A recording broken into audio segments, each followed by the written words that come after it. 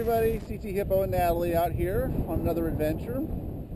And you often hear that perspective's important. Usually it kind of is.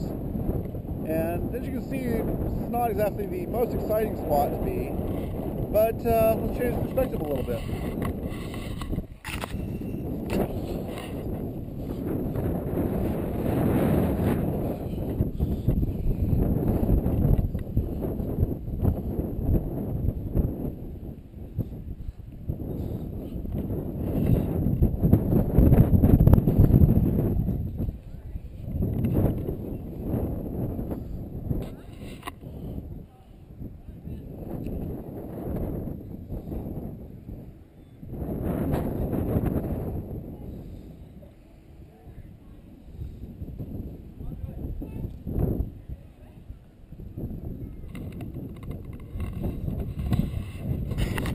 We are in fact at Fort Casey, one of the Endicott Era forts built in 1897, completed in 1901, that existed to protect the entrance to Puget Sound from enemy attack, which in those days probably meant the British as much as anything. Yes, we're still worried about the British attacking. Well, they were still pissy about that whole, Revolutionary War thing. Yeah. So Fort Casey is one of the 3 forts that make it up the Triangle of Fire. Over there is Port Townsend, and on that hill is Fort Worden. And then on Marrowstone Island over there is Fort Flagler, which I've done a series of videos on. This body of water here leads down into Seattle. We're on Whidbey Island, it continues to the left, and Marrowstone and Indian Island on the right, and the Olympic Peninsula. So Fort Casey was originally armed with 4 of these 10-inch disappearing rifles, and unfortunately it was essentially obsolete the day it was built. Opening in 1901, well in 1903 those Wright brothers kind of had their brilliant little idea with the airplanes, and as you can see this place is a little vulnerable to strafing fire. What is notable about this fort is this is the only one in the United States, or at least on the West Coast, where some of the guns are still in place. This is one of the rifles in its retracted position, and then over there is one in the raised position, but unfortunately it's being painted today, which is good. They probably needed it, but we're not going to see that one up close. These rifles, along with the mortars that were once here, were dismounted during World War I and shipped to Europe to load on rail cars and used as mobile artillery there. After that, they went to the Philippines and were used. The only time that these types of guns were ever used in anger was during the Japanese invasion of Corregidor, and these guns were used in the Philippines during World War II.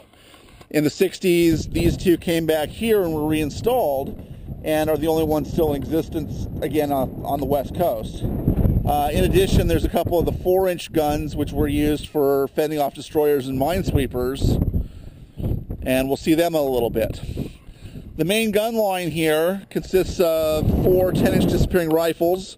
The mortar pits are over there. The smaller guns on either side. There's a searchlight station that we'll see in a little bit, and these observation towers, which are spaced out 1 for every 2 guns. So let's go wander around some.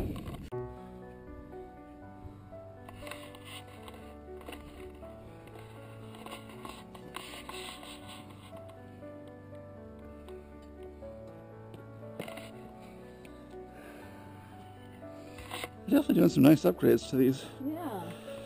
So we are now standing in one of the gun pits. These guns are called disappearing rifles because when they fired, they would come back and down on these carriages, and this big hydraulic accumulator here stored pressure so that once they were reloaded from this level, they would just hit a button and they'd pop back up over the parapet to fire again. Here we see the view up the breech. These are interrupted, would have been interrupted thread screws, so the breech would have gone in, rotated 15 degrees to lock. horizontal swinging breech. Breech block itself is gone, would have lived on this. And then the guns were fired by lanyards. You can see where the sighting system was up there, and also the whole carriage here could rotate.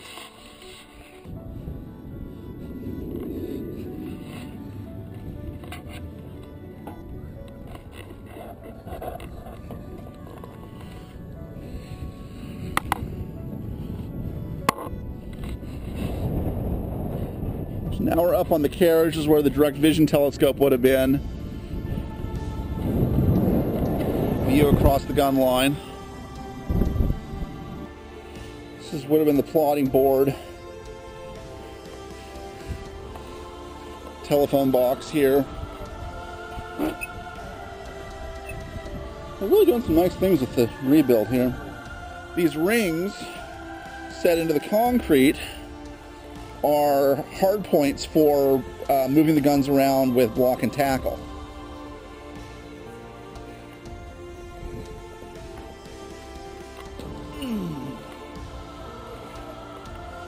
See the rollers that the carriage moved on. The big pinion gear.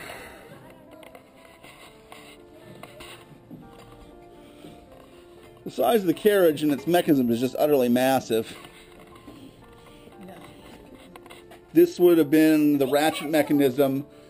So when it went down, it ratchets on this, and you give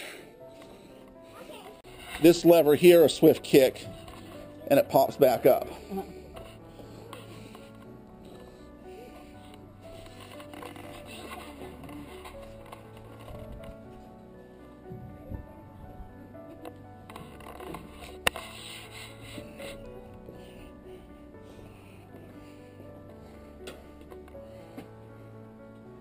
These mechanisms were probably for traverse and elevation, for actually aiming the gun. These guns would have been used central fire control plotting from these towers. They would triangulate the position of a target. The math would be done downstairs, and then they'd call up aiming information so that the guns could be aimed even while they're in this position down below the parapet. They pop up, final sighting in, fire, pop back down for reloading.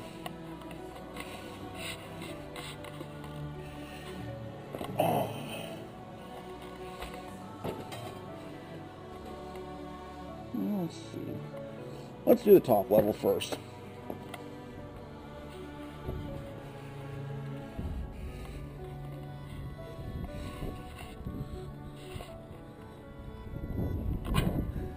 These stanchions were for lifting not the powder and shell, that had separate mechanisms, but whatever light stuff you might need to bring up here would be brought up on a block and tackle and swung around to the gun.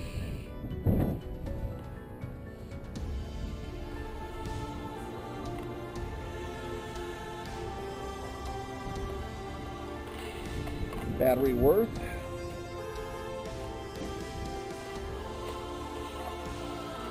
This was the, we'll see this in the other ones, with the shell and powder handling mechanisms for gun number 1. The shells would come up on those, and there was a cart that went in those brackets on the floor, be rolled down into each shell weighed, I don't know, something like 500 pounds. And then behind these doors was where the powder bags would come up. So the shell would come up from down below. We'll see the shell and powder rooms a little bit later. Be loaded onto carts and then rammed by hand into the gun. So usually one shell and then 1 or 2 bags of powder. Close the breech, hit the lever, pops right back up.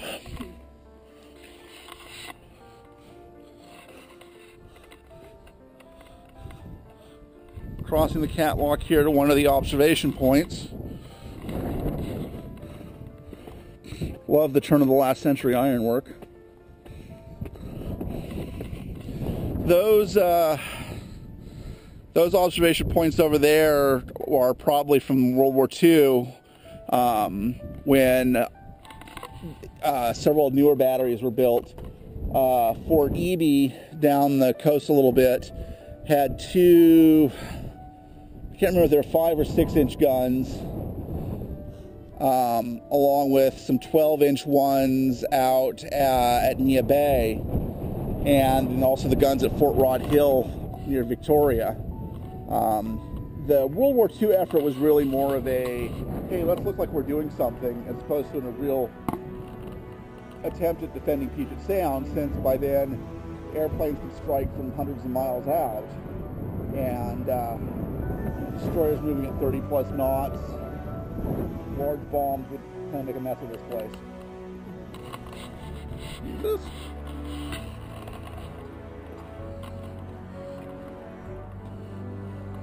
Everything's riveted construction. Welding wouldn't come in for another 50 odd years.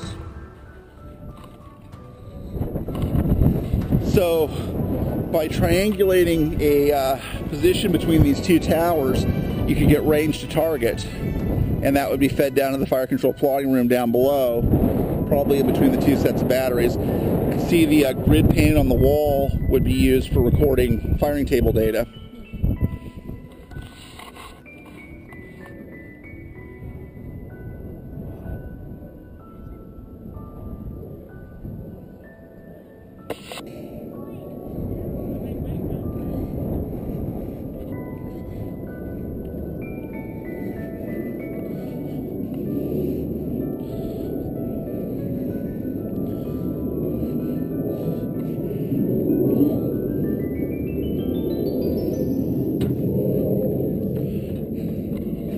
This is likely one of the spots where the telephones would have been. The wire went down these pipes to the control room below.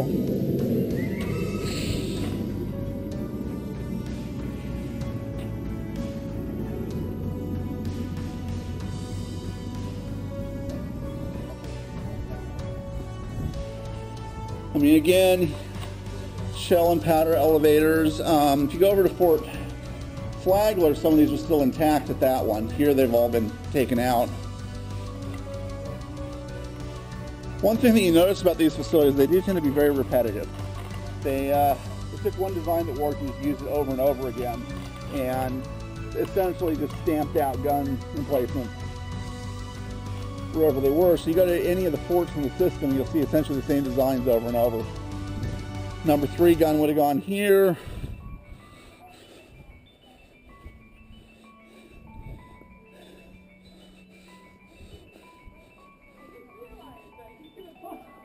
Shell, powder, observation room.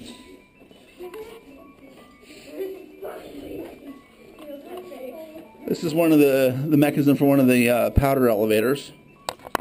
See the big flywheel there and the tracks that it ran up and down.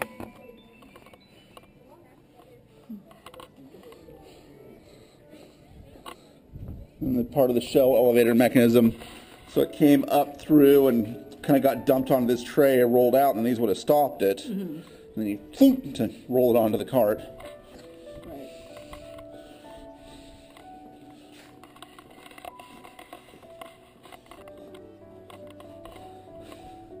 Battery more.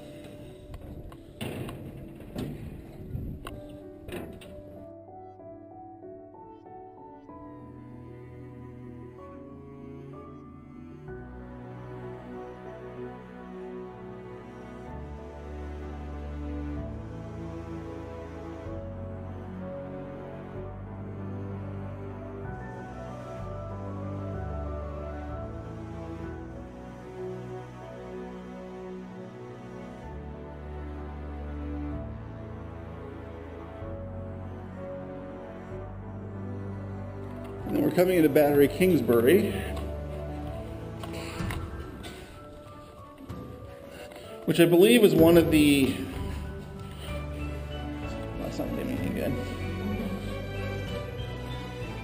was either a 4 or a 6-inch battery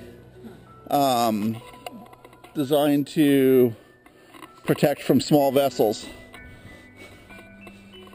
Slightly different design.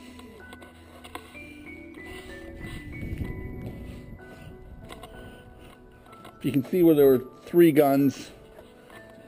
There was one set of shell elevators there, and then 2 more here.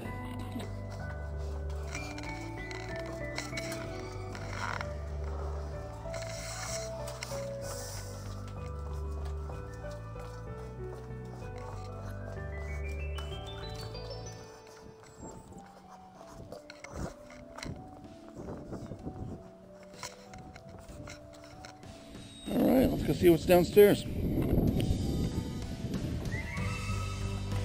Oh, there's a step there. Watch your step.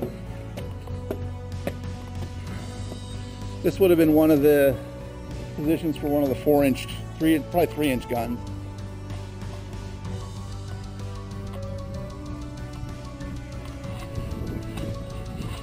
In addition to the guns, there were minefields laid out there with command-detonated mines. And so these little 3-inch guns were to drive off any minesweepers or landing boats that might try to come overland or clear the minefield. Now we'll go down.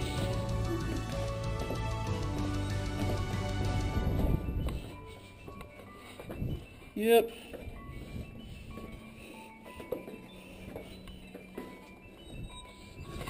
This is a flow stone here, where over 120 years now, the rainwater has dissolved the concrete and it flows down the side. These little half-round cutouts are for water hoses. Oh, really? I always wondered about that until we went to Flagler and some of them were still intact.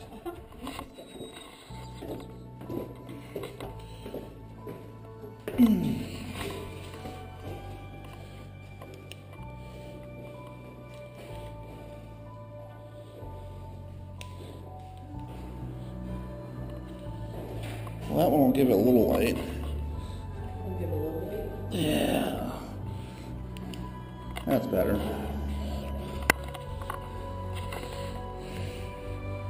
Electrical connectors in the ceiling.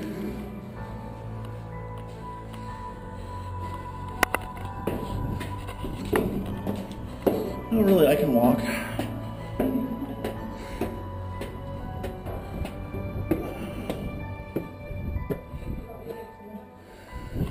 Goes up to the bridge and one of the observation ports.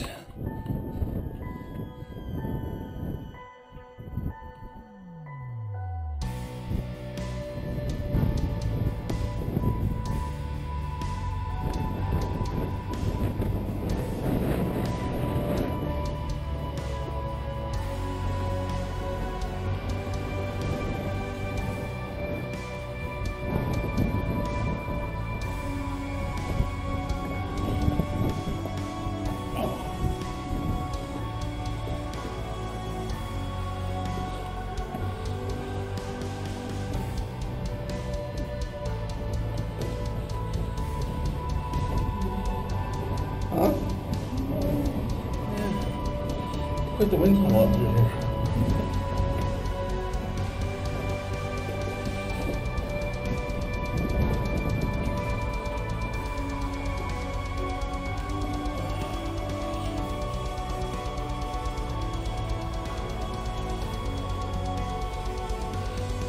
It's quite possibly one of the fire control plotting rooms.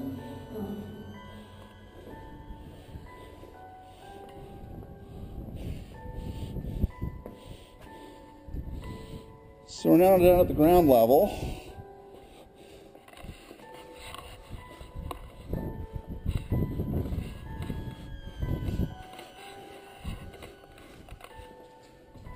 These probably would have been shell and powder rooms. Light fixtures are a nice touch. They're really doing some neat things with this place.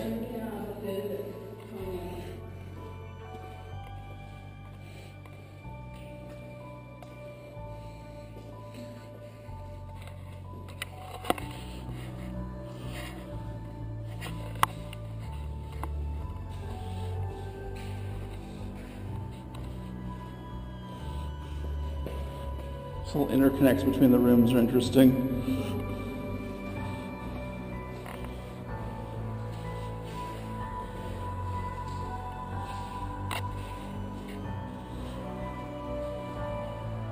Gives you an idea of the thickness of the walls here. That's 30 inches, 3 feet.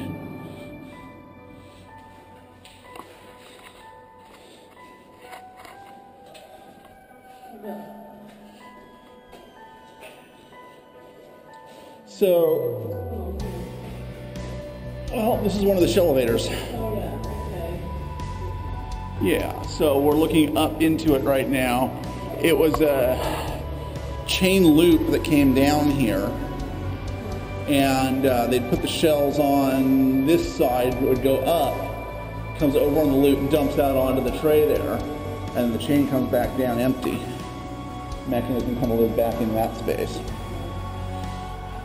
One of these days we'll go over to Flagler, and because they're actually intact there. Some of them are.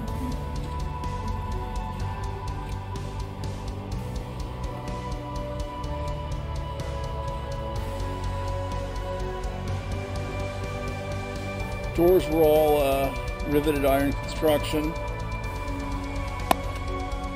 Hard to see how thick they were originally, but probably 3/8 half inch.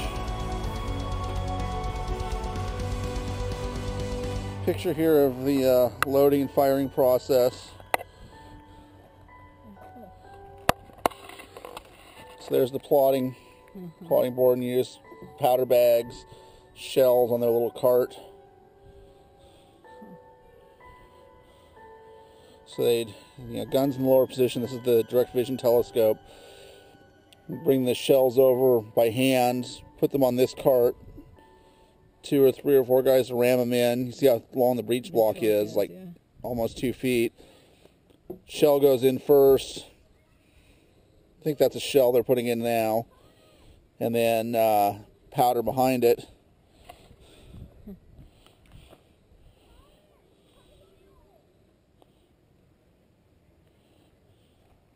Each gun can only shoot about 350 rounds before it wore out, so they're only actually fired once a year.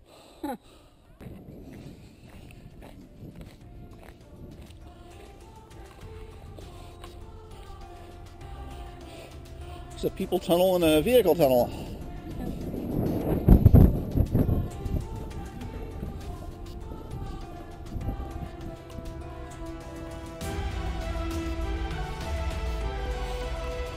It's probably one of the fire control plotting rooms. It's all the tubes and the would have been conduit to carry telephone wires out to batteries. The information from the towers would come in here, be plotted, and sent out to the gun.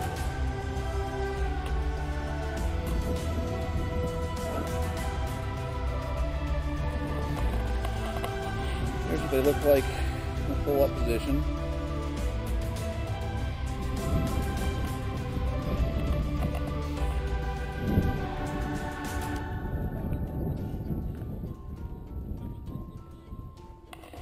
Built later, 1907.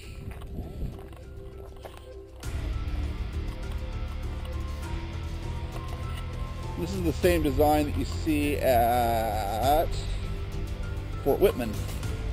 The more squat, though that one's was 6-inch guns. I think these were 10.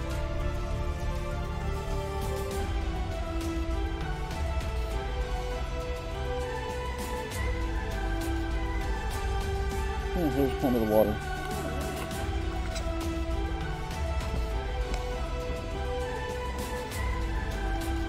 Interesting how they use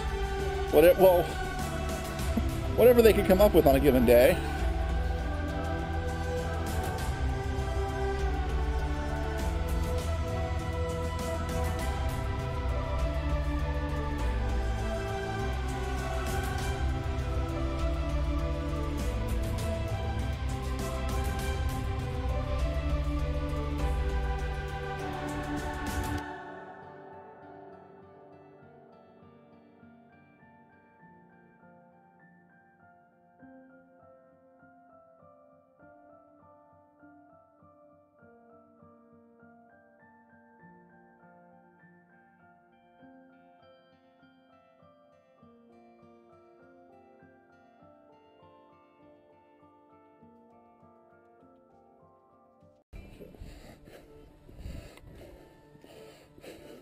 Been far back up here. Yeah, this goes all around to the mortar pits. Yeah. Yep. Battery Treva. Okay. So these are they're actually still here too. Yeah.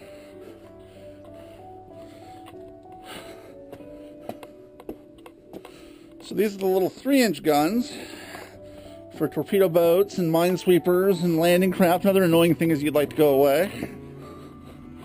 Same kind of design, interrupted screw breech, 3-inch rapid fire, model of 1903. So by rapid fire they mean that it was single piece ammunition. The shell and the powder were in one piece like a rifle round would be, as opposed to separate loading where you have the shell goes in and you shove the powder bag in behind it.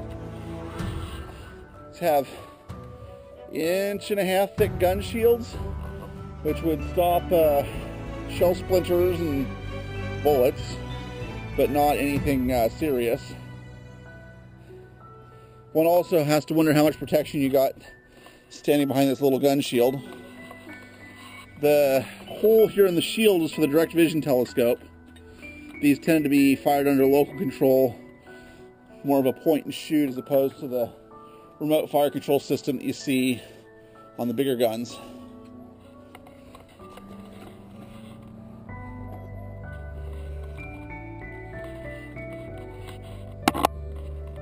See the rifling in the what's left of the barrel here.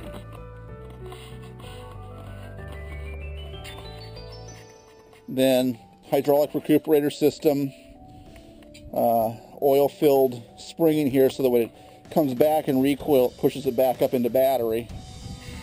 I don't think these had automatic breaches. I don't think those have been invented yet, where when it fires, it opens the breech and kicks the spent shell out. You didn't really start seeing those until somewhat later than this.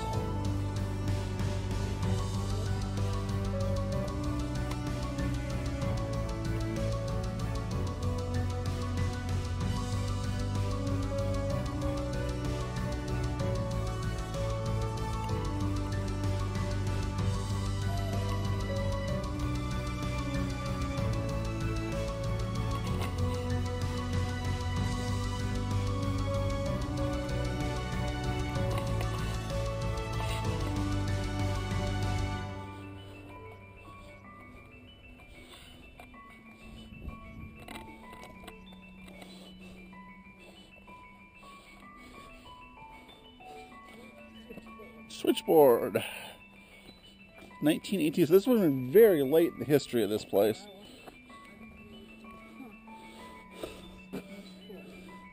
Wonder where you find the person with the key for that. Whatever. Well, it says right there. I just don't feel like walking over there.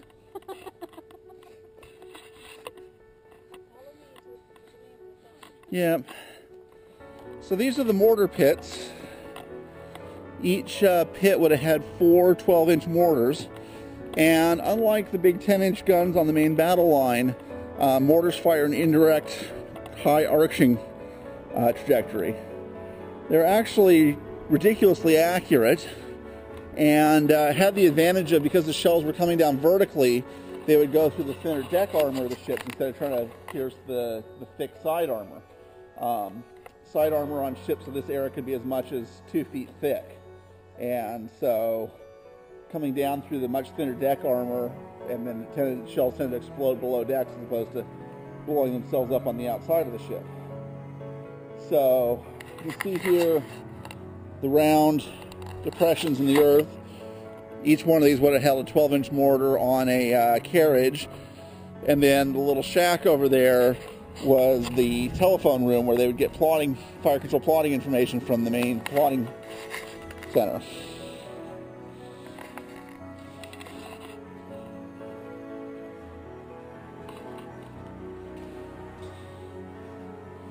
So I suspect this is very much like the one at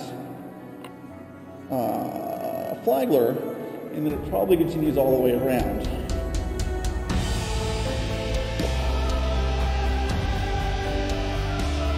Perhaps I'm feeling where the rails used to be.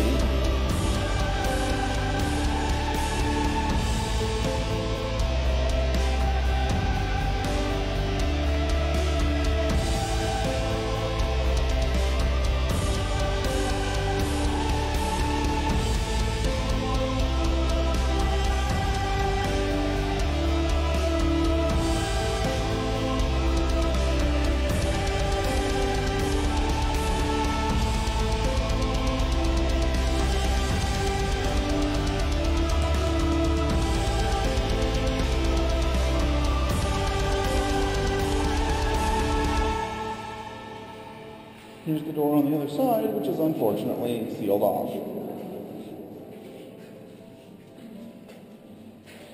But the echo is impressive.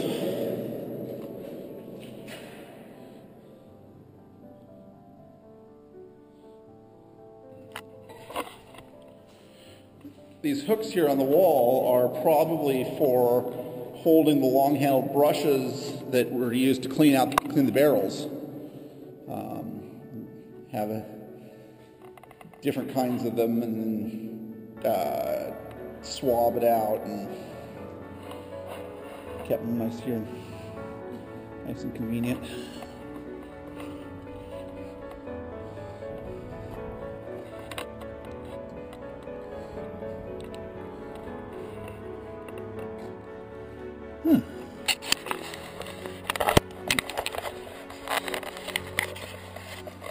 You see the markings on the wall there. That's LEL is elevation, AZ is azimuth.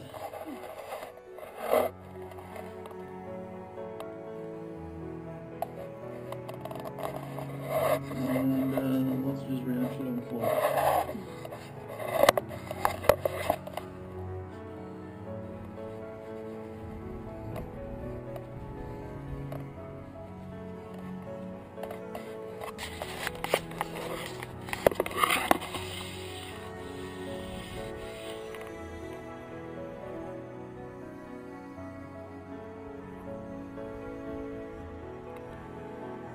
Selfie sticks get a bad rap, but they're actually super useful tools. Oh wait, it slides, but it doesn't. There are a total of 16 mortars, 4 pits of 4 each in here, each with its own little control box.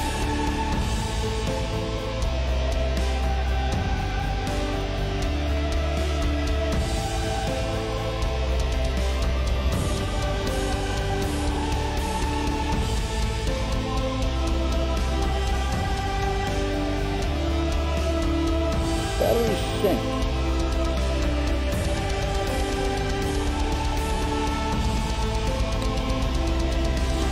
And again, same design, repeated over and over.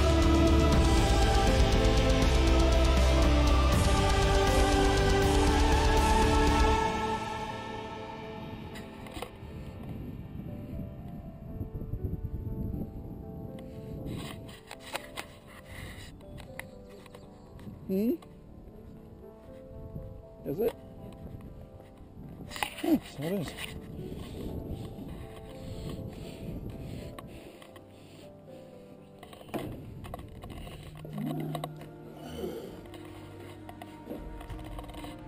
So this is the elevation azimuth board. Okay, I see how this worked.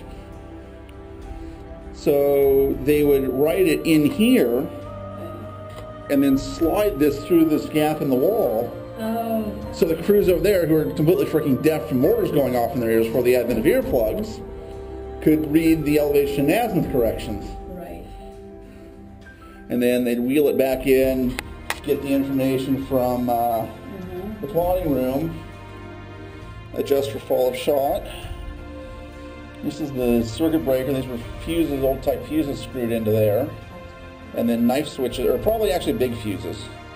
The can type fuse. Right. For the mains.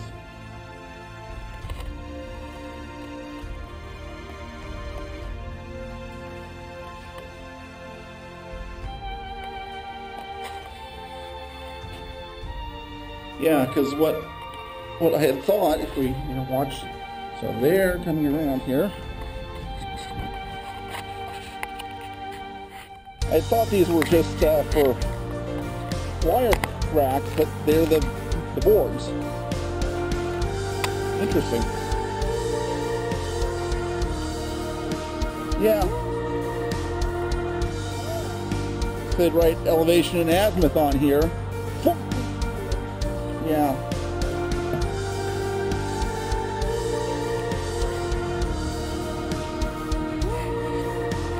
And then there's something in there.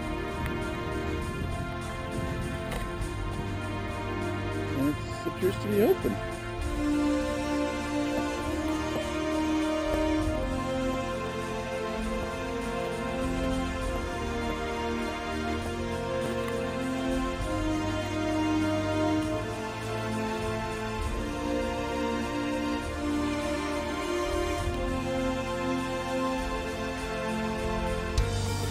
I know what this is.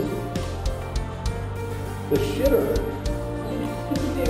I am 100%. 2 holes there and a sink there.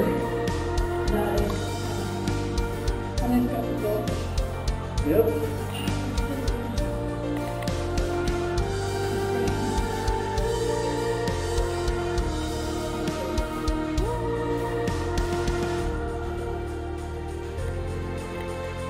Yeah, there was a... Is that right?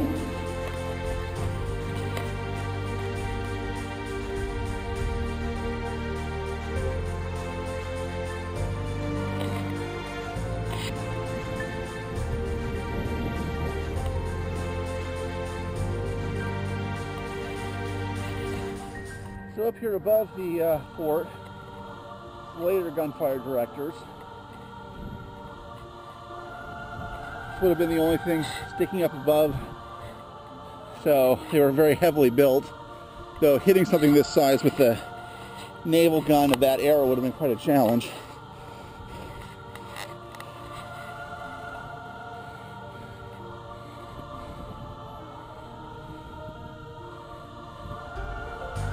See here the plotting observation rooms.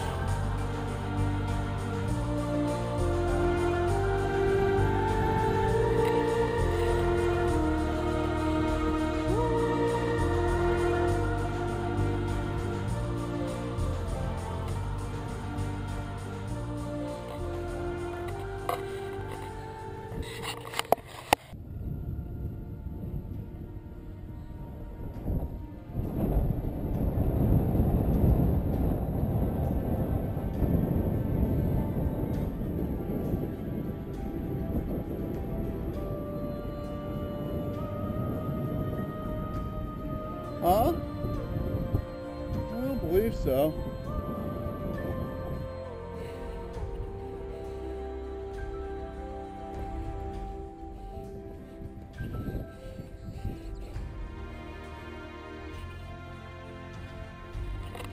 There's a hole.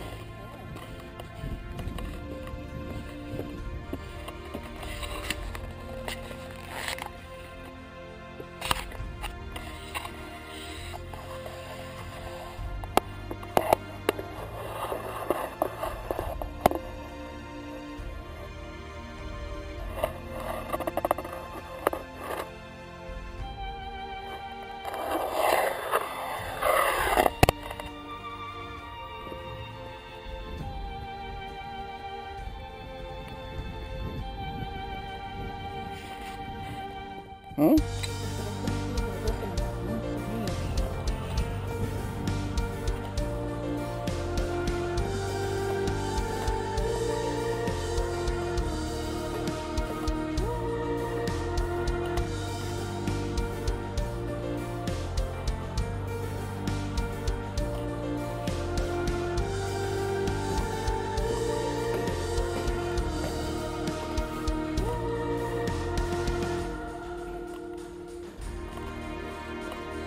This is where the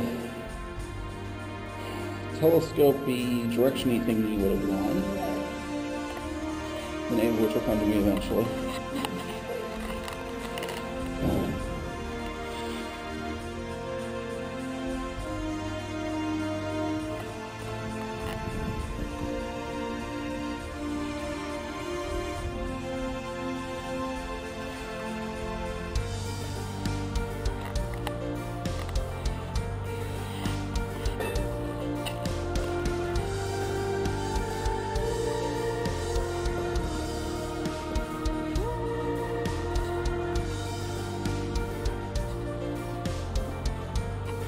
Probably. Short people only. So notice that the instrument is mounted on a plinth that goes down to the concrete, but is actually not mounted in the floor around it. I'm going to assume that to vibration isolation. So that people walk around it really don't hear the thing.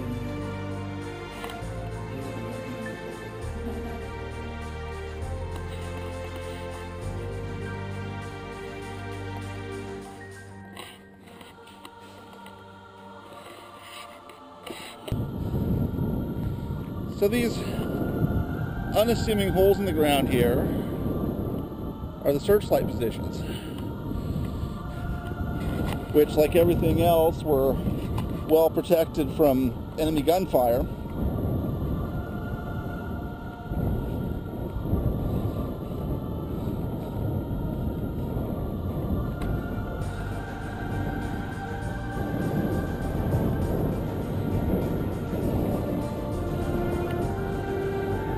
What initially looks like just a railing is in fact quite the little complex.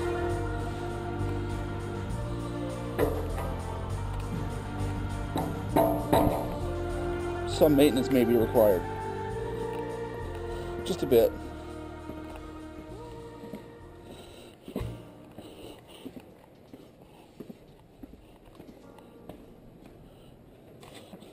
So Searchlight lived in this room when not in use. Keep in mind this would have been 1900 through 1915. Electric lights were a very new thing, and large searchlights just barely been figured out, so it would have been incredibly expensive. You can see the tracks on the ground. It was mounted on a carriage, came out here to a turntable, and then could be pushed out here.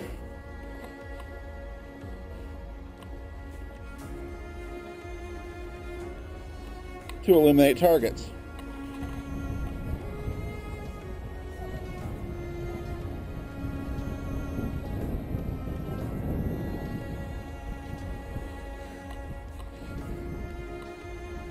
This room here probably contained, these were probably carbon arc lights. Good chances were communication circuits as well. I mean, there's obviously power in here. Probably extra carbon electrodes for the lights.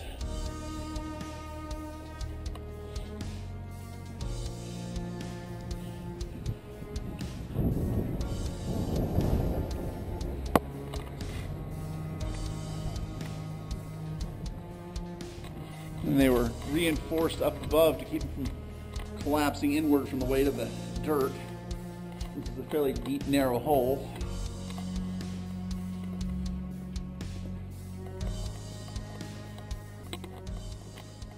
Lifting eyes in the ceiling for doing maintenance on the lights.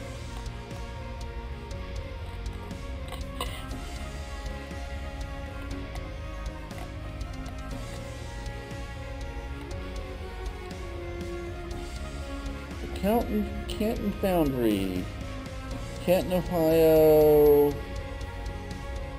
December 27th, 1904. Patented December 27th, 1904. Canton Foundry and MOH Company.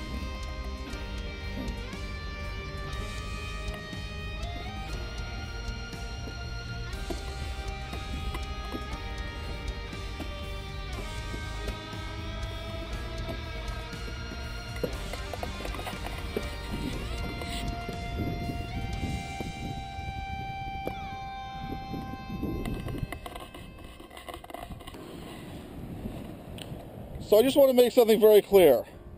This is an ass. This is a hole in the ground. I do know the difference. That's a very fine ass. Specifically, this would have been part of the gunfire direction system. There would have been a bearing finder in here, because what this system was designed to do was to establish the range and position of an enemy ship. And when you're doing that through triangulation, the longer the baseline, the more accurate you get. So by taking a bearing from here and a bearing from one of the observation points over there, gives you a much more accurate range information. You can feed that to the plotting room.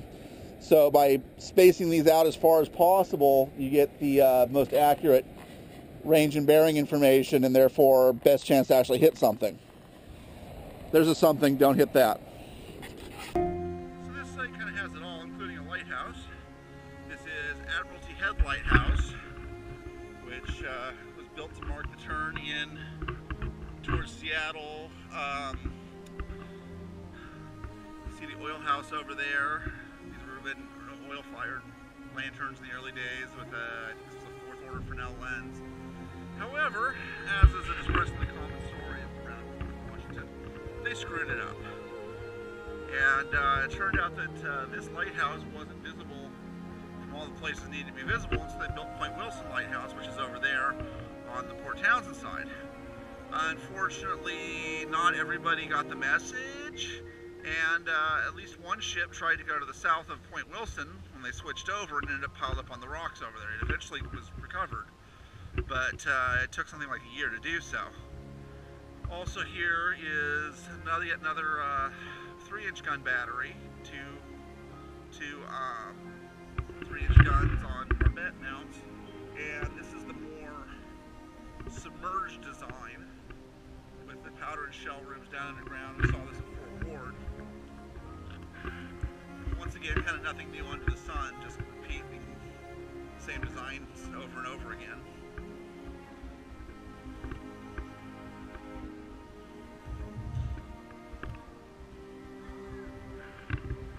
But that would have been 3-inch, can't think of the word right now. Single piece ammunition anyway. 3-inch single piece ammunition.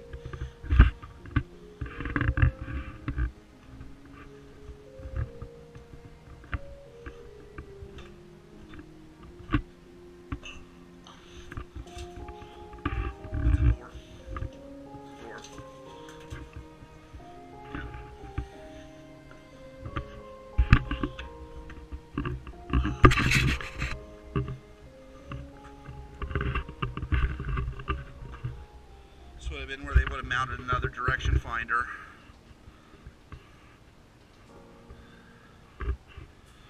These were short-range guns, and so the short baseline was adequate for hitting things up close. And my shoes untied.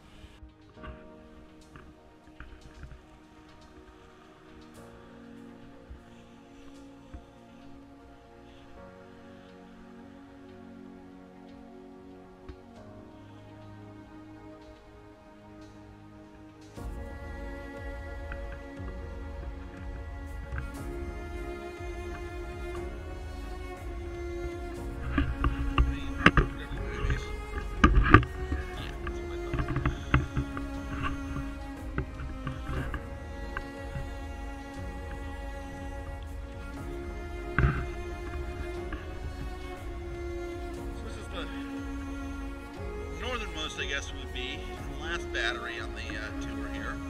Battery Van Horn, another 3-inch battery way out on the flanks. 1-piece shell rooms.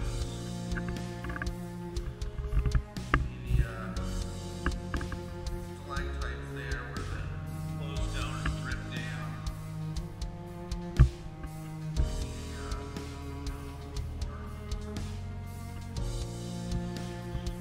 Also down here is the buildings of the camp itself, which are now owned by Seattle University and used as a retreat.